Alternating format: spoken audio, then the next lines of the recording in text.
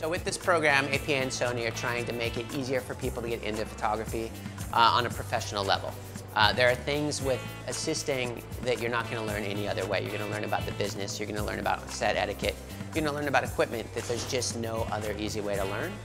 And so with this program, they get at least a sense of it, they get a taste so that they can move into it and they can grow and they can get their career started. On day one, we really take the attendees through an in-depth look at all the things that go on set. It starts off with panel discussion, where we talk about sort of the do's and don'ts of photo assisting, give people a good idea of what really goes on, maybe some of the things that they didn't learn in photo school, bring them up to speed very quickly. We also have presentations from Broncolor, Sony, Lightroom, and Photo Shelter, so they can see all the resources that are out there for them.